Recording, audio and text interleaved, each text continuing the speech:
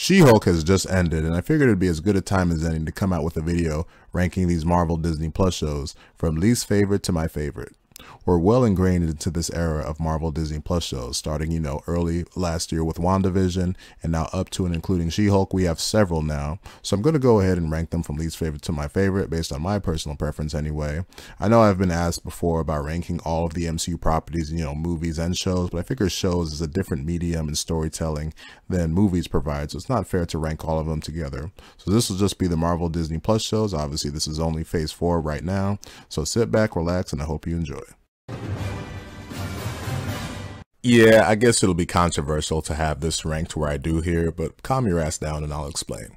Now, I think Loki got off to a great start. In those first few episodes where you still have that villainous Loki personality, his interactions with Owen Wilson, just the weirdness of the story and the mission, I just thought it made for some great entertainment in those first few episodes. But with there only being 6 episodes here, in my opinion, this show had 2 episodes that I just thought were not very good. The first one was episode 3, which is the first one where he's alone with Sylvie on the mission on the Purple Planet.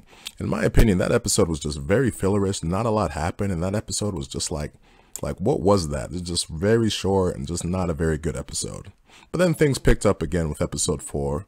But then you got to episode 5, which is a lot of people's favorite episode, the episode where he's with the variants of himself. But in my opinion, that episode was just kind of meandering also. Just like, what is this episode? It's cool to have some fun Easter eggs here and there, but as an episode, in terms of its structure, its quality and whatnot, I just didn't think it was very good. That and the combination of the cliffhangerous nature of the ending of the show and just some other stuff here and there. And unfortunately, for those reasons and a few more, I have to put it where I have it on this ranking.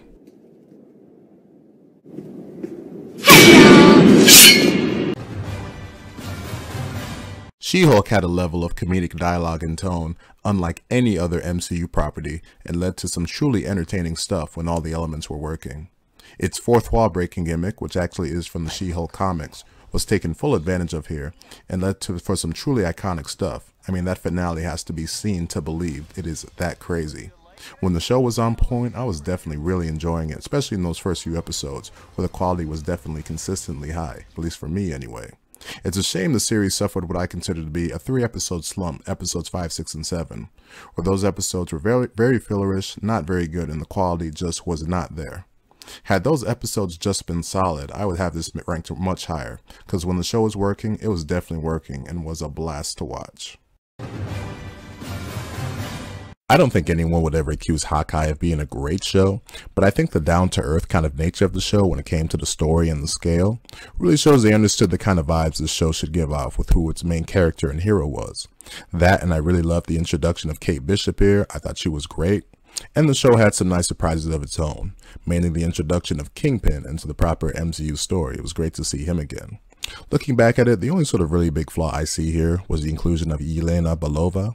Now, don't get me wrong, I thought she was great when she was there, but I just thought her reasons for being there, her being so bloodthirsty, guns blazing, going in to kill Hawkeye without properly asking him what the hell happened between him and her sister at the end game. Not very good writing, in fact, pretty bad writing. But overall, I thought the show was fine, it was mostly fun, and it did give us a nice MCU special to watch during the holiday season. I feel Ms. Marvel was at its best in those first few episodes where it was kind of emulating the kind of vibes Shazam did from a few years ago, where you're seeing sort of a teenager's perspective of the larger superhero universe, with the kind of conversations they would have, the kind of Avengers cons. It was a lot of fun stuff. And it was fun to see Kamala come into her own and become that sort of nighttime trending superhero that you would see on social media. The show's sort of kind of weak point came towards the middle of the show with the whole villain plot. That villain plot and those villains specifically, they were boring, they were yawn-inducing, not very interesting, and they were just weak. They really just got in the way of the show. Thankfully, those villains were out of the way for the finale of the show, where things got back on track, and it was a very good finale, and the show gave us a nice tease of some stuff to come in the very near future. It would have been very easy for the Falcon and the Winter Soldier to go in the direction of him, Sam Wilson, immediately starting off with the shield and as Captain America, him and Bucky fighting crime or terrorists, that kind of stuff. But no, I'm very glad it did not go in that direction, and instead told a story of Sam Wilson having self-doubt, thinking, is he worthy of that shield and that title as Captain America, him having to earn it, to where when he ultimately does and becomes Captain America, it's just beautiful to watch because he really did earn that title. I surprisingly really did also like John Walker's arc in this, to where you immediately hate the guy, but by the end, it's like, you know what, I actually kind of like this guy, and I'm glad things ended up working out for him. And I also really did like the inclusion and seeing some MCU characters we hadn't seen in a decent bit, with Sharon Carter and then Baron Zemo and his whack-ass dancing.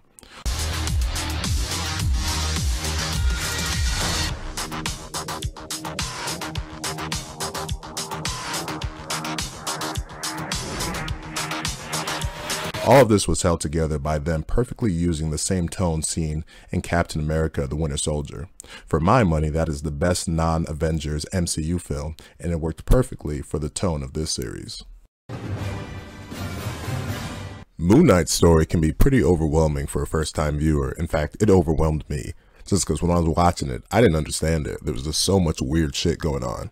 In watching it the second time, I was definitely able to better appreciate the story, the structure, the trippiness, and just the fantastic performance from Oscar Isaac. I mean, what he did in portraying both Mark and Steven, brilliant stuff. And those scenes where the two were together and interacting in the same physical plane, just amazing stuff, and one of the best performances we've ever seen in the MCU. I got way more out of Marvel's What If than I initially anticipated.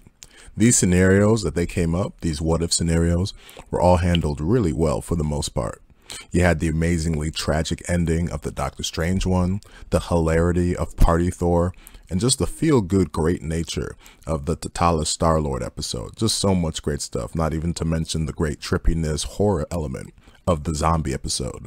But then things got taken up to a whole nother level towards the end of the series with the introduction of Vision Ultron, who Ultron in Age of Ultron, the movie from 2015, was a solid villain. He was okay enough, but then this episode took him to a whole nother level to where you're like, holy shit. And then your series finale, where all of these stories come together in one big climactic epic final battle.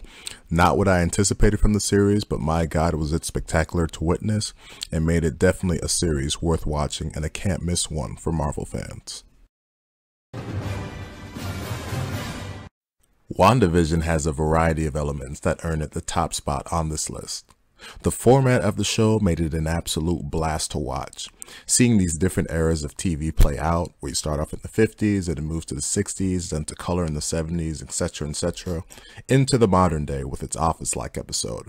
These scenarios, these TV-like scenarios in Wanda's life, were hilarious to watch and then had really clever writing that just made every single episode so much fun to see how these eras of TV would play out. Then you had the mystery element of the show, where the show starts off not really telling you exactly what's going on. You start off in the 50s, so like, where is this scenario with Wanda and Vision? Where is this going?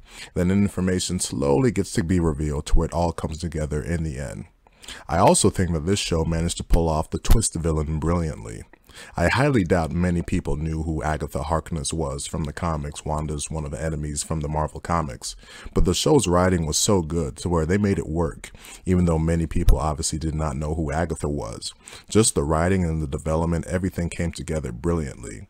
And then the show actually finally gave us the ultimate payoff to the actual Scarlet Witch, with Wanda being in several shows and movies before this, and then actually seeing her become the Scarlet Witch, the development there, the finale, the fun stuff the show had, the introduction of Quicksilver, the different version of Quicksilver from the X-Men films. All the elements came together to make a great show, a great start for the Marvel shows, and it's earned the top spot for my list for Marvel Disney Plus shows. So there you have it with my ranking of all of these Marvel Disney Plus shows so far. I really enjoy the intertwining of these stories they're doing with the TV shows and the films, with stuff like how WandaVision sets up her character in Doctor Strange in the Multiverse of Madness, and then how the ending of Miss Marvel ties into the next Captain Marvel movie, and stuff like how in Black Widow, Yelena Belova, you see her, what happens to her at the end, and that leads to Hawkeye. I really enjoy that kind of stuff, and not sort of making babysitting people who are not watching the shows. If Marvel fans are going to watch the shows, then reward them with some storytelling that you'll see in the movies. And obviously not every show I think is great, at least not so far, but I still like the stuff we're doing so far, and hopefully more good content is to come. So that'll do it for this video. If you made it to the end of this rankings, thank you for watching.